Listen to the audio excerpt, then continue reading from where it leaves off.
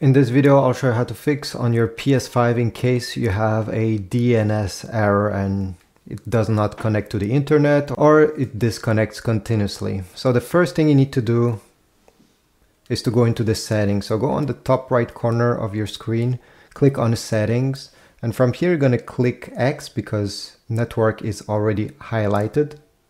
Then go settings, then go set up internet connection. And from here, you're going to see your internet connection. So depending how you are connected, you're going to see your Wi-Fi on the top and usually on the right side, right over there, it says connected.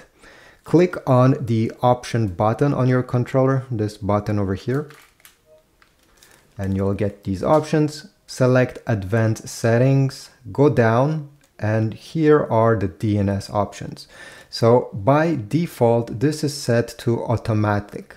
Click X and select manual instead. And now we have to enter a primary DNS and a secondary DNS.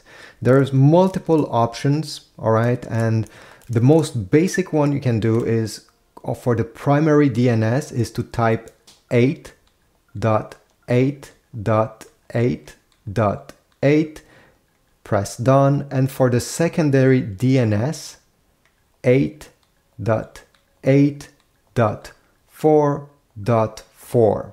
Click done. Then press the OK button on the lower right side and it will connect to your internet. Hopefully it will solve your issue and you won't have any problems after that.